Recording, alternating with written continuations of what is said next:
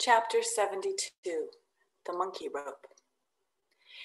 In the tumultuous business of cutting in and attending to a whale, there is much running backwards and forwards among the crew.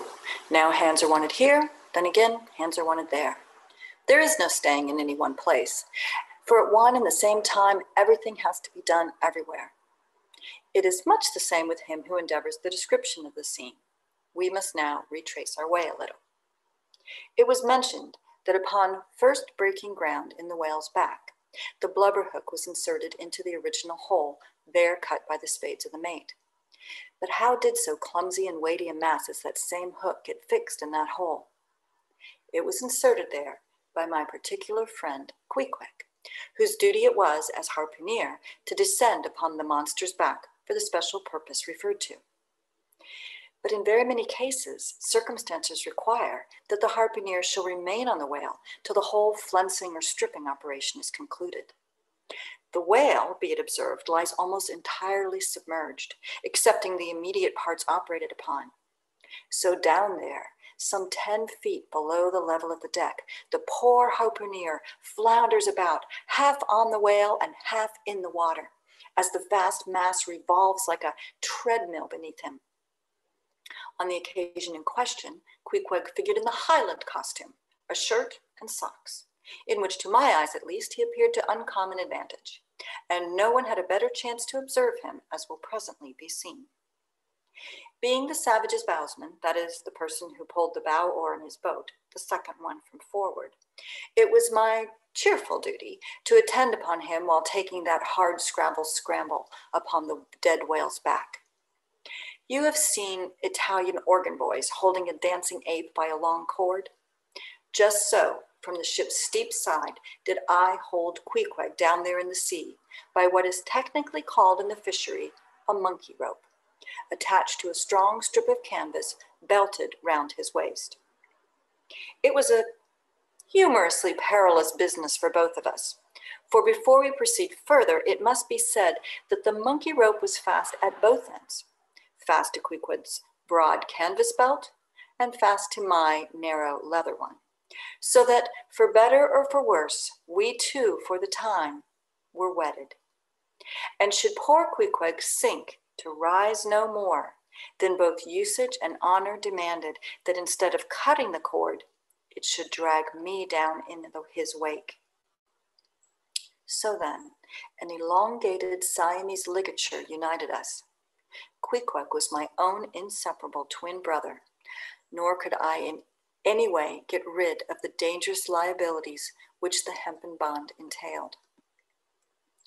So strongly and metaphysically did I conceive of my situation then, that while earnestly watching his motions, I seemed distinctly to perceive that my own individuality was now merged in a joint stock company of two, that my free will had received a mortal wound, and that another's mistake or misfortune might plunge innocent me into unmerited disaster and death. Therefore, I saw that here was a sort of interregnum in Providence, for its even-handed equity never could have so gross an injustice. And yet, still further pondering, while I jerked him now and then from between the whale and ship which would threaten to jam him, still further pondering, I say, I saw that this situation of mine was the precise situation of every mortal that breathes. Only in most cases, he, one way or the other, has this Siamese connection with the plurality of other mortals. If your banker breaks, you snap. If your apothecary, by mistake, sends you poison in your pills, you die. True, you may say that by exceeding caution, you may possibly escape these and the multitudinous other evil chances of life. But handle Queequeg's monkey rope heedfully as I would, sometimes he jerked it so that I came very near sliding overboard. Nor could I possibly forget that, do what I would, I only had the management of one end of it. The monkey rope is found in all whalers, but it was only in the Pequod that the monkey and his holder were ever tied together. This improvement upon the original usage was introduced by no less a man than Stubb, in order to afford the imperiled harpooner the strongest possible guarantee for the faithfulness and vigilance of his monkey rope holder. I have hinted that I would often jerk poor Queequeg from between the whale and the ship, where he would occasionally fall, from the incessant rolling and swaying of both. But this was not the only jamming jeopardy he was exposed to. Unappalled by the massacre made upon them during the night, the sharks, now freshly and more keenly allured by the before-pent blood which began to flow from the carcass, the rabid creatures swarmed round it like bees in a beehive. And right in among those sharks was Queequeg, who often pushed them aside with his floundering feet. A thing altogether incredible, were it not that, attracted by such prey as a dead whale, the otherwise miscellaneously carnivorous shark will seldom touch a man. Nevertheless, it may well be believed that since they have such a ravenous finger in the pie, it is deemed but wise to look sharp to them. Accordingly, besides the monkey rope with which I now and then jerked the poor fellow from too close a vicinity to the maw of what seemed a peculiarly ferocious shark, he was provided with still another protection. Suspended over the side in one of the stages, Tashtego and Daggoo continually flourished over his head a couple of keen whale spades, wherewith they slaughtered as many sharks as they could. This procedure of theirs, to be sure, was very disinterested and benevolent of them. They meant Queequeg's best happiness, I admit.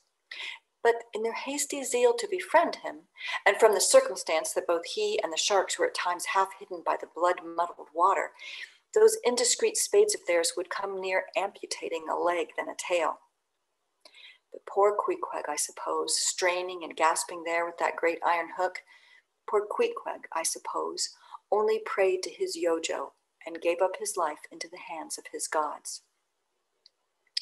Well, well, my dear comrade and twin brother, thought I, as I drew in and then slacked off the rope to every swell of the sea. What matters it, after all? Are you not the precious image of each and all of us men in this whaling world? That unsounded ocean you gasp in is life.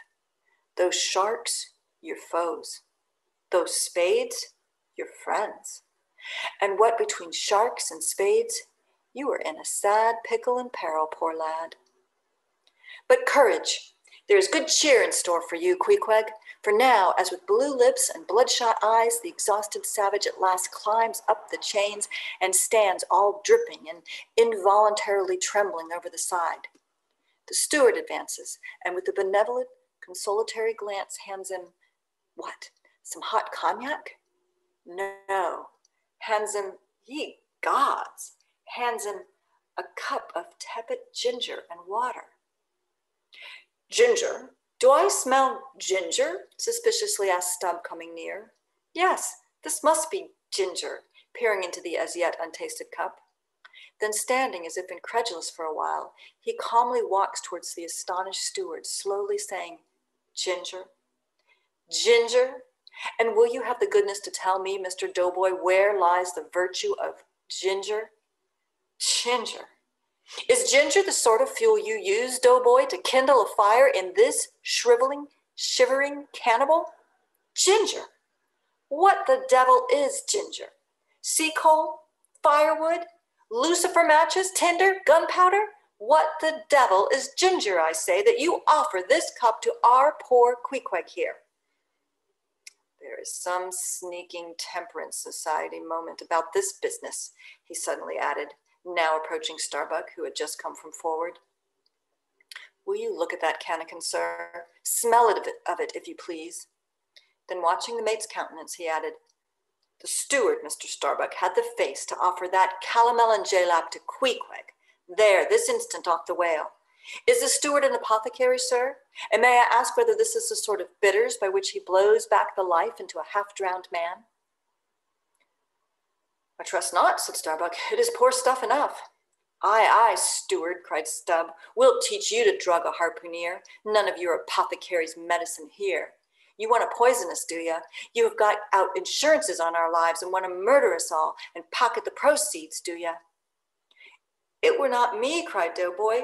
It was Aunt Charity that brought the ginger on board and bade me never give the harpooneers any spirits, but only this ginger jub, so she called it. Ginger jub, you gingerly rascal, take that and run along with you to the lockers and get something better. I hope I do no wrong, Mr. Starbuck. It is the captain's orders, grog for the harpooner on a whale. Enough, replied Starbuck. Only don't hit him again. But oh, I never hurt when I hit, except when I hit a whale or something of that sort. And this fellow's a weasel. What were you about saying, sir? Only this, go down with him and get what thou wantest thyself. When Stubb reappeared, he came with a dark flask in one hand and a sort of tea caddy in the other. The first contained strong spirits and was handed to Queequeg. The second was Aunt Charity's gift, and that was freely given to the waves.